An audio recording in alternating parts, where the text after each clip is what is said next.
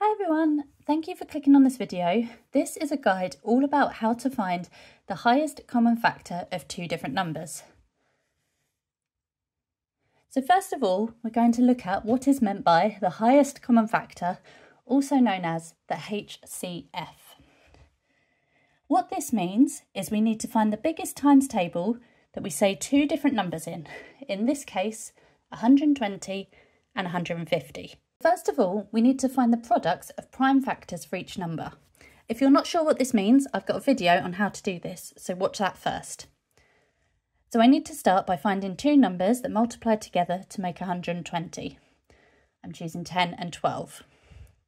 I then need to keep multiplying until I'm only left with prime numbers, which I'm going to circle.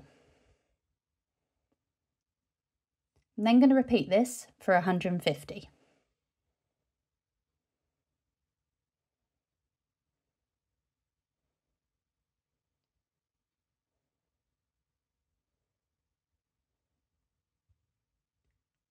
Once you're left with just prime numbers that have been circled, you need to draw two interlocking circles. These don't need to be perfect.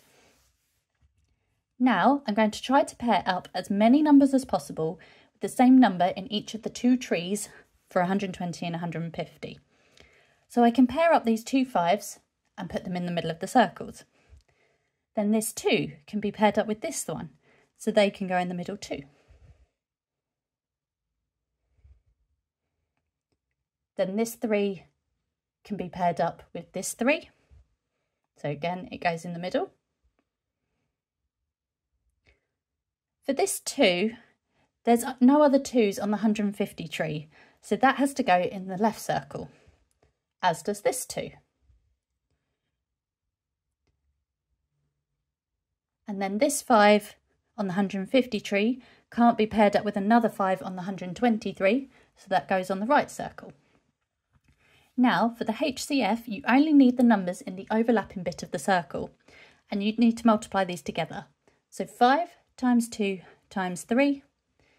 So 5 times 2 is 10, times 3 is 30. So 30 is the biggest times table, you say both 120 and 150.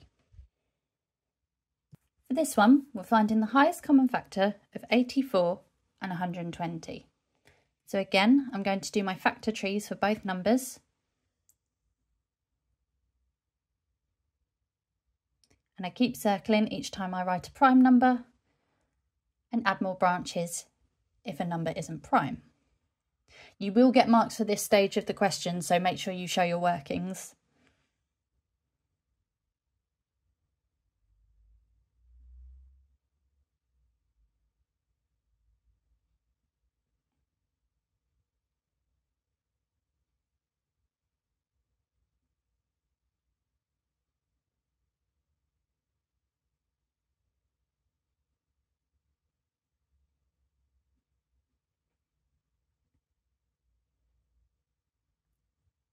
Then once that's done, I'm going to do my overlapping circles again and start pairing off the numbers. So this 7 can't be paired with another 7 on the 120 side, so that goes on the left hand side. This 3 can be paired up with this 3 over here, so that one goes in the middle. This 2 can be paired up with this 2, so they go in the middle. This 2 can be paired up with this 2, so they go in the middle. So this 5 can't be paired up with another 5 on the 84 tree, so that goes on the right hand side. And so does this 2. Again, for the HCF, I just need the middle part of the circle. So 3 times 2 times 2. 3 times 2 is 6, times 2 is 12. So for this last one, we're finding the highest common factor of 60 and 114. I'm starting by doing the factor tree for 60.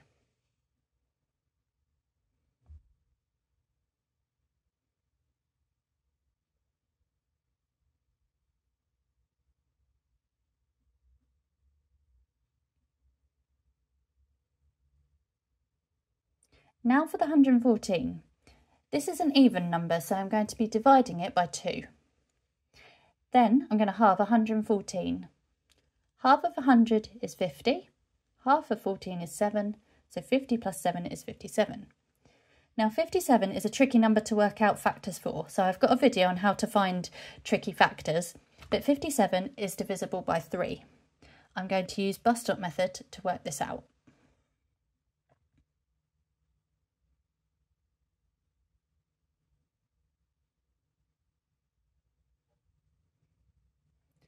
And put my 19 there and circling it because it's a prime number. So once again, I'm drawing my 2 circles and I'm going to start pairing off the numbers. This 3 can be paired with this one, so it goes in the middle. This 2 can go in the middle as well because it can be paired with that one. This 5, there's no other 5s on the other tree, so that has to go on the left-hand side, as does this 2. And then this 19, there's not a 19 in the 60 factor tree, so that goes on the right-hand side. The highest common factor, I just need the middle part of the circle, so 2 times 3 is 6.